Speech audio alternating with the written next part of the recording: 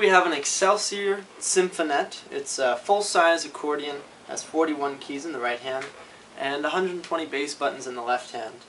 This is an LMH accordion, so you have 3 reeds, your low, middle, and high reed.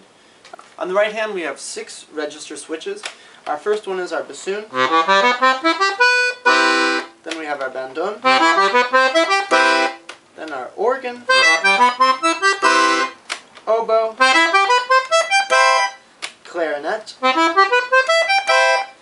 Piccolo. And our master palm switch, which is right here, puts all 3 reeds active. I like the tuning of that. The high reeds are very bright sounding. In the left hand we have 3 switches. Our first one is our tenor. Then we have our master. And our tuba. Let me play a quick something so you can hear what it sounds like.